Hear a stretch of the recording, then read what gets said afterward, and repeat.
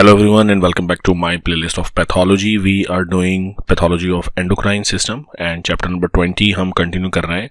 Today's topic is going to be diffuse and multinodular goiter, and this is in context with the discussions on hypothyroidism and hyperthyroidism that we did in the previous videos. देखें, ये जो word है goiter, इसकी simplistic meanings है enlargement of the thyroid gland. So if the thyroid gland is enlarged, उसका size बड़ा हो जाए, तो this is known as goiter. And let me tell you at the very beginning of this video that this is an extremely important condition clinically because it is very common. So in your clinical practice you see quite a lot of patients coming to you presenting with a mass in the neck region. That's a very common presenting complaint of a lot of patients. So if you are doing your surgical OPD or medical OPD, this is a very common presenting complaint. Some mass in the neck region, and if it is a mass in the neck region, then there is an algorithm of diagnostic procedure and clinical approach to the patient. And if you reach to the conclusion that this mass in the neck region, and it typically will be in the neck around the trachea, so if you conclude that this is enlargement of the thyroid gland, you call it goiter. Now this word goiter does not explain कि ये hyperthyroidism है या hypothyroidism. Remember this word.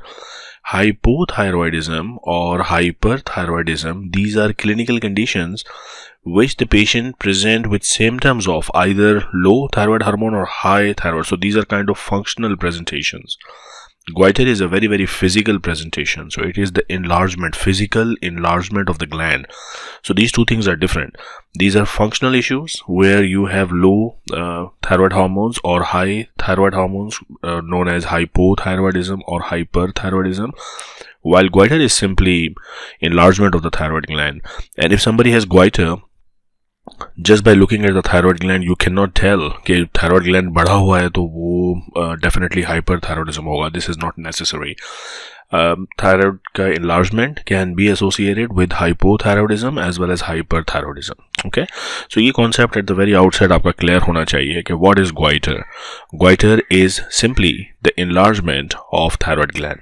Okay, and it is the most common manifestation of any thyroid disease.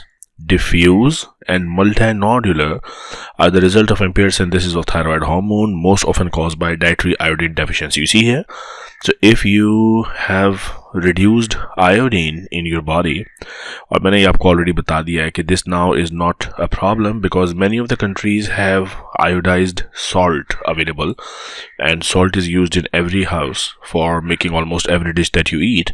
Therefore iodine deficiency is now not a very common phenomena. But if somebody is still having iodine deficiency, then there will be impaired synthesis of thyroid hormone and the gland will enlarge. So in a condition with hypothyroidism, the gland will enlarge and will have goiter. Okay, diffuse का मतलब ये है कि पूरे का पूरा gland एक जैसा स्मूथली बढ़ जाएगा साइज में, और मल्टी नोड्यूलर का मतलब ये है कि जब आप उसको पैल्पेट करेंगे, सो दो चीज़ें आप नोट करेंगे. एक तो ये कि थायराइड ग्लैंड का साइज बढ़ा हुआ है, और दूसरा ये कि उसमें you will feel nodules, different आपको बबल्स मिलेंगे. ठीक है. Impairment of thyroid hormone synthesis leads to a compensatory rise in serum TSH. Now that should also make perfect sense to you. So for example, this is thyroid, and here we have at the higher center pituitary releasing TSH. तो होता ये है कि अगर thyroid hormones release हो रहे हैं तो ये थायराइड हार्मोन नेगेटिवली फीडबैक देते हैं TSH को. तो जब ये रिलीज होते हैं ब्लड में तो TSH सप्रेस होता है. अब अगर ये रिलीज नहीं होंगे तो TSH सप्रेस नहीं होगा और ज़्यादा निकलेगा कि भाई थायराइड ग्लैंड कुछ काम करो, थायराइड हार्मोन निकालो. So it will be increased in amount. So if the thyroid is not working properly, if there is deficiency of the thyroid hormone, TSH levels will go up.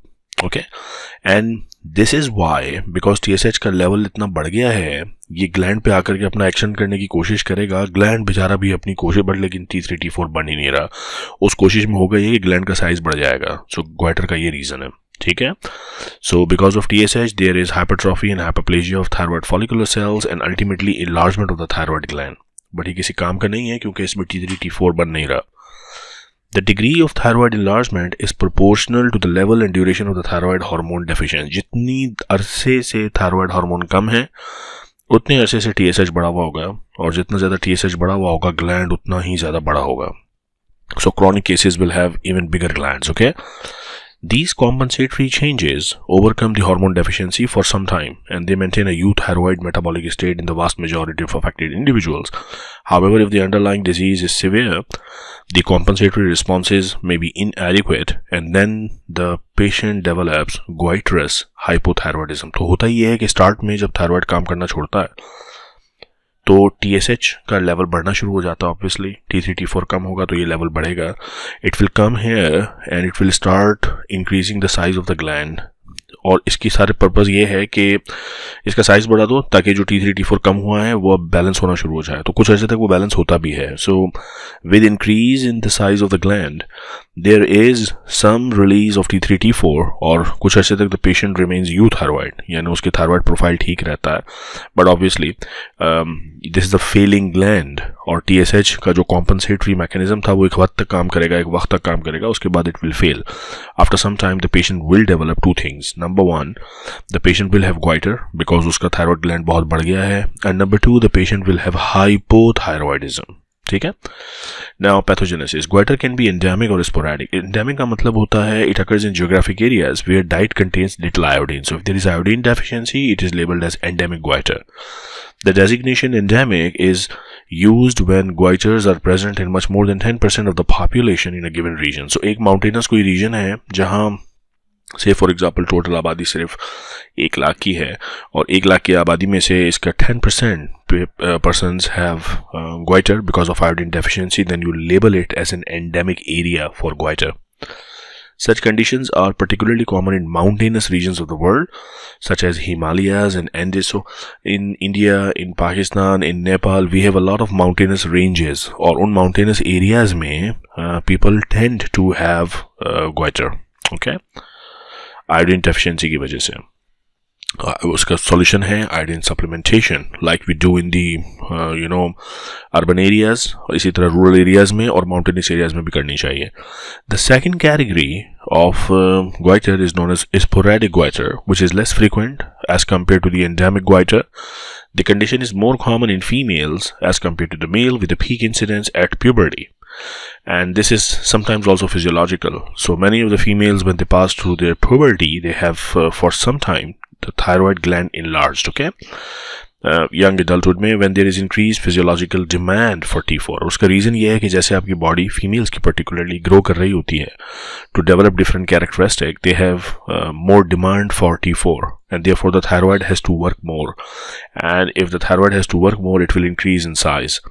A sporadic goiter may be caused by several conditions including excessive ingestion of substances that interfere with thyroid hormones such as calcium, vegetables belonging to Brassicaceae family, such as cabbage, cauliflower, they trap iodine basically, and therefore they interfere with the thyroid hormone synthesis. In other instances, goiter may result from inherited enzymatic defects. That's something more serious, कि thyroid synthesis के लिए जो hormone चाहिए वो deficient है.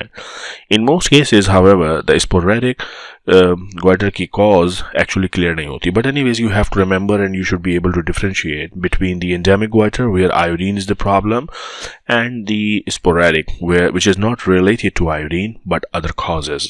Okay. Now, some morphological features. Early in its development, TSH-induced hypertrophy and hyperplasia of the thyroid follicle cells usually result in diffuse symmetric enlargement of the gland, which is called diffuse goiter. So, TSH comes on the gland and work everywhere, and the gland enlarges diffusely. This is called diffuse goiter. The follicles are lined by columnar cells, which may pile up and form projections similar to those of the Graves' disease. They start making a protein material called colloid goiter now, and with time, recurrent episodes of hyperplasia and involution combines to produce a more irregular enlargement of the gland, and now this is called multinodular. तो होता ही है कि initially ये thyroid gland है, TSH आगे act करता है, ये पूरे का पूरा एक जैसा इतना बड़ा हो जाता है, जनरलाइज इंक्रीमेंस होता है साइज में, और ये कहलाता है डिफ्यूज गोइटर. लेकिन फिर with hypertrophy and hyperplasia some areas die, some areas proliferate, और TSH मुसलसल आ रहा है, बार बार आ रहा है. तो एज अ रिजल्ट होता ही है कुछ एरिया की डेथ होती है, कुछ एरिया ग्रो करते हैं. There are some nodule formation, and if the nodules are produce like this, then this is what we call multinodular goiter. Okay, right. So then we need to talk about a few clinical features. So up till now, two types of goiter that you need to know, and diffuse and multinodular goiter आपको बता दिया कि क्या क्या categories हैं. एक जैसा अगर enlarge हो रहा है तो diffuse और nodules बन रहे हैं तो multinodular. Now some clinical features. The dominant clinical features of goiter are those caused by mass effects. यानी देखो ट्रैकिया है, ट्रैकिया के इर्द गिर्द ये थायराइड ग्लैंड है, तो जब ये बढ़ेगा तो थायराइड कॉम्प्रेस होगा, इसोफेगस कॉम्प्रेस होगा, तो ये मास इफेक्ट्स कहलाते हैं. In addition to the obvious cosmetic problem, and that is sometimes the major concern of the patient. अगर particularly female patients हैं, young aged, even males हैं, so they complain of not of the thyroid hormone related problems, but they more complain of कि जनाब हमारे गर्दन में ये इतना बड़ा सा swelling है, इसका कोई हल बताएं, इसका कोई solution बताएं. So that sort of thing, you know. ये कॉस्मेटिक इशू बड़ा सीरियस होता है, and that also goes with a lot of surgeries, you know. Even जब सर्जरी के मैं लेक्चर्स लूँगा तब की बात करूँगा. इवन अपेंडिक्स के लिए जो छोटा सा इंसीजन लगाते हैं, which is such a tiny incision, वो भी कई लोगों को बॉदर करता है, बिकॉज दे से कि we can not where the bikini properly at the beach, के हमें ये स्कार नजर आएगा. तो some people are very very cautious about their aesthetic looks. Okay, so these are cosmetic problems of large neck mass. Goiters also may cause airway obstruction. That's serious. Trachea puri compressed. It's around the trachea, so trachea may be compressed. Dysphagia, esophagus may be compressed. Compression of large vessels, because in the neck you have some large vessels going around trachea, so they may be compressed. Okay, these are all called the mass effects, and this is what is known as superior vena cava syndrome, compression of some major blood vessels.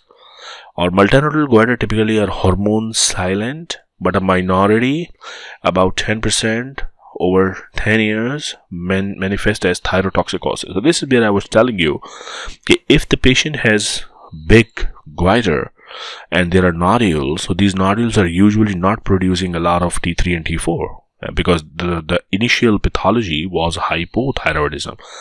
But sometimes what happens, you remember this concept here, hypothyroidism develop हुआ, TSH release हुआ, TSH ने आके इस पे काम किया, इसका size बढ़ गया.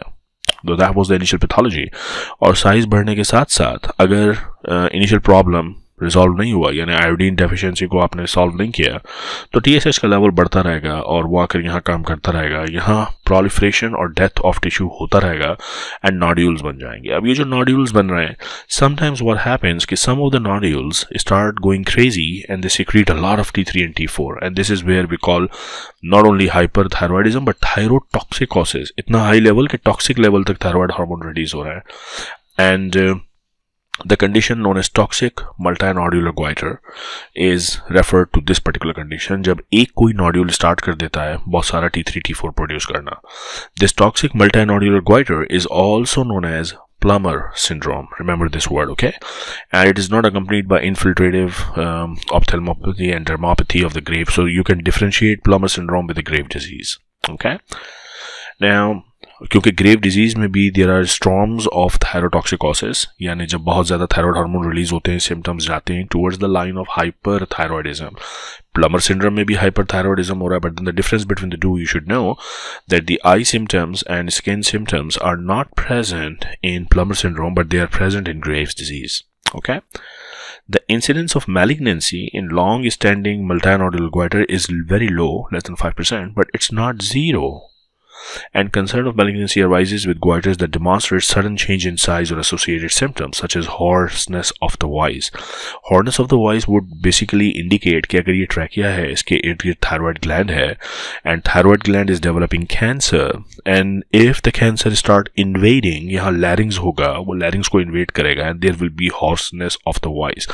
So hoarseness of the voice in the patients जिनको काफी अरसे से goiter है, that's a serious concern, because now the physician should start thinking कि if the goiter is developing cancer, because it is not uncommon for goiter to develop cancer.